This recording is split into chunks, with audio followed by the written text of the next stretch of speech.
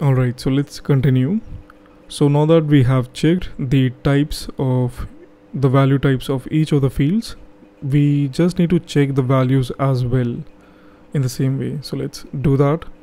So for that, we will again be creating a new function, and let's name it as verify field values, something like this. So we also need to have the same incoming data variable. So let's copy the same thing over here, and now let's add in the checks, the conditions. So starting with the created at, we are checking that like it is supposed to be a timestamp, as that's what we are checking over here. So along with this, we also need to check that it is the current timestamp, like the time when the request is being made. So for that, over here within the incoming data, the created at field, this thing, it should be equals to the current time. And for that, we can again use the same thing that we saw over here, like the rules that we get using the test mode.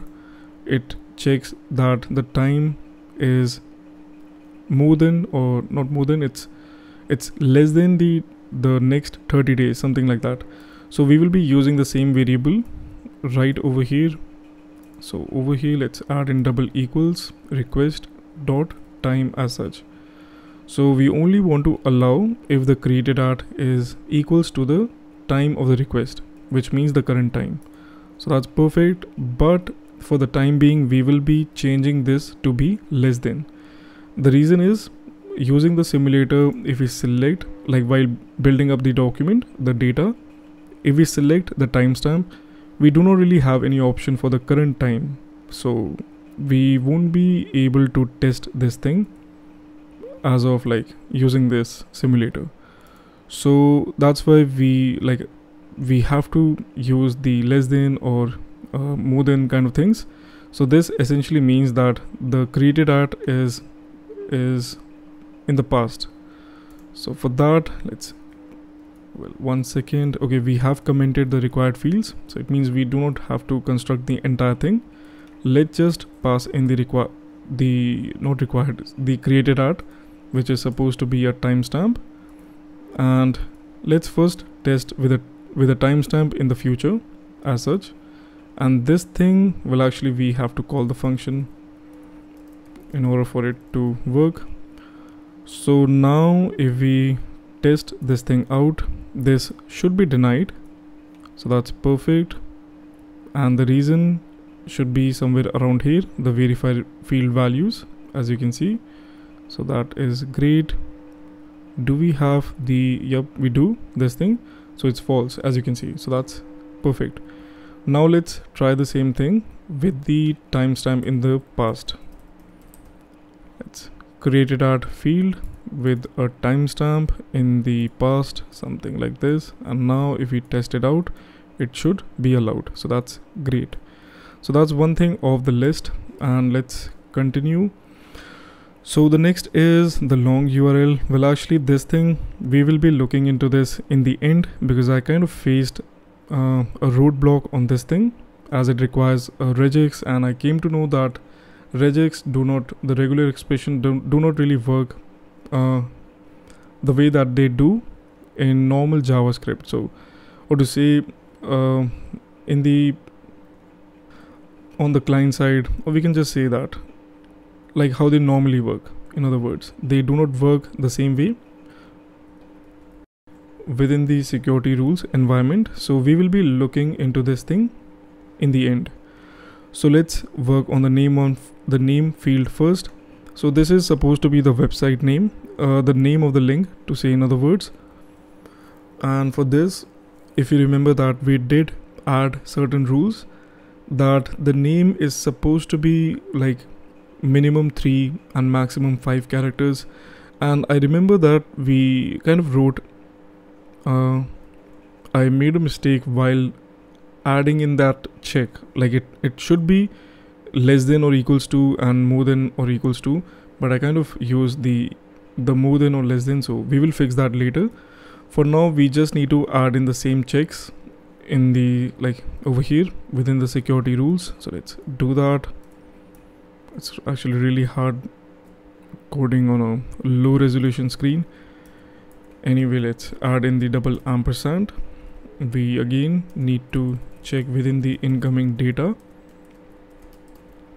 this time the name field. So we will again be using the size method that we used over here to check the size of the shortcode, the length, or to say the number of characters of the string. So let's call the size method as such, and we need to check that if this thing, like we only want to allow if this thing is more than or equals to 3, and in the same way adding double ampersand, and it is what should it be, it is more than or equals to 15 as such. So we need to check, and we only want to allow when this is the case. So now let's test this thing as well. Let's pass in the name. We will be passing in 1 2 for the time being. If I test this out, and it should fail, sorry, it should be denied, so that's fine. And we can actually see this is where it should be false. That's what it is. Perfect. So now let's change the name to be 1 2 3, which should be allowed. And if we test it out, well, created art is undefined. So what is wrong? Okay, obviously. Well, 1 second. The incoming data created art. Okay, yeah, obviously, because we have these two chained up together and we are only passing one field. So why did it work anyway? So the point is, like, we have to pass in the created art. So for the time being, what we can do is just to test individual fields. Let's do one thing. Let's just place it at the top and we can just return it as such. And let's comment this thing. We kind of have to do this thing in order to test individual field as such. So now if we try running this thing, this should be allowed. Let's see. So that's perfect. Over here, is it more than or equals to 3? Yep, it is. And the same thing for the 15 one. So that's perfect. Let's try more than 15. Something like this. If we test this out, it should be denied. That's perfect. So over here, the first check, it should be true because that's what it is. It is more than 15. However, the other check, this thing should be false. It is more than 15, which should not be the case, or to say it is not less than 15. So that's what it is. And I think, yep, that's 2 things off the list. Okay, so yep, let's just shift this thing over here. Well, actually it is over here. So anyway, so now let's test the other field. I will be using the same way, like returning individual check for the time being. So the next thing is the shortcode. So it is supposed to be 6 characters, so we kind of need to do the same thing. Incoming data and the shortcode. We need to call the size method, and we can do that because we are checking that over here. We are checking that it is a string or not. So it's like this thing is available because it's a string. So we just need to check whether whether it is 6 characters as such.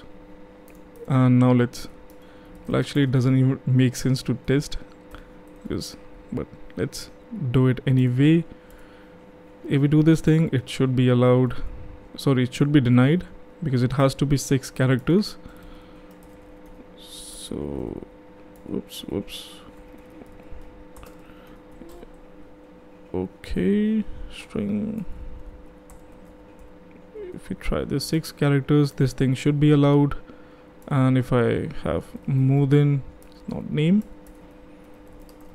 more than 6, it should be failed, like it should be denied. Why do I always get confused between denied and failed? Kind of the same thing in this context. Anyway, so this is working. Let's dismiss this thing and let's get over here. So yep, that's 3 checks. Let's again shift it at the end and comment it out for the time being, adding a double ampersand. So now let's test the total clicks. So yep, this thing, it has to be 0, that's it.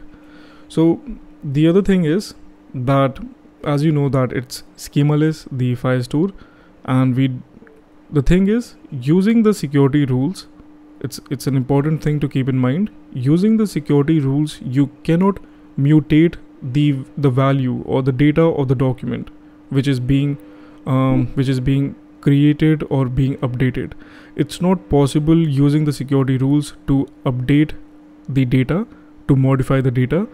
So that's the reason why the total clicks, even though this is something which is like, it is something which should be handled in the backend, or to say it should be added from the backend, but we are still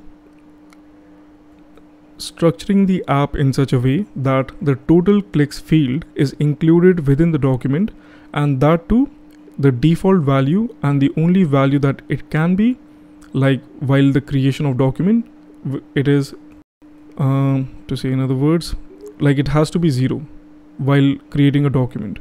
So that's what we need to check over here. Incoming data, the total clicks, whether this thing is equals to 0. So because we cannot modify the data, so that's why it is something that the user has to pass, and it has to be this thing. So now if we create a document, let's do that, total clicks, and let's keep the string type, because let's see if it is throwing the error in the verify required fields. And as you can see, that's the case over, well, 1 second, this thing is true. Verify, wait a second. Okay, yeah, this thing is true, but where is it? 1 second. It should be denied, but we should be failing it at the verify required fields. This thing, it should be true. So true. So that's kind of odd. It should not happen. 1 second. Verify required fields. Okay, so we are not calling the verify field types. And why is that? So wait a second, so that's kind of odd. Okay, can I go up over here? So we are calling the is owner, we are calling the verify required fields, which should be the case, but in the middle we are kind of skipping this thing, which should not be the case. Did I do it intentionally? Maybe because we are not passing all the fields. Yeah, it could be the case. Let's test it out. It should throw an error because we are not passing some fields. Saying is required. Verify field.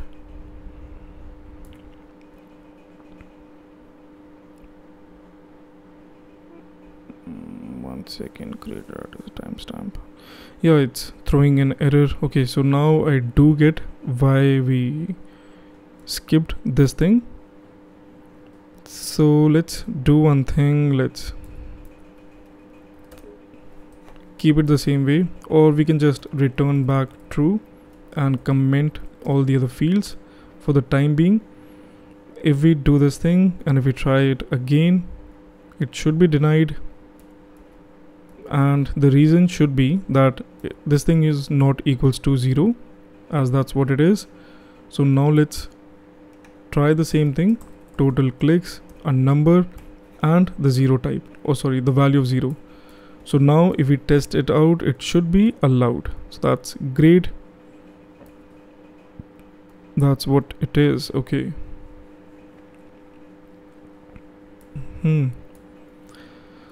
Alright, so that is kind of all the fields that we have.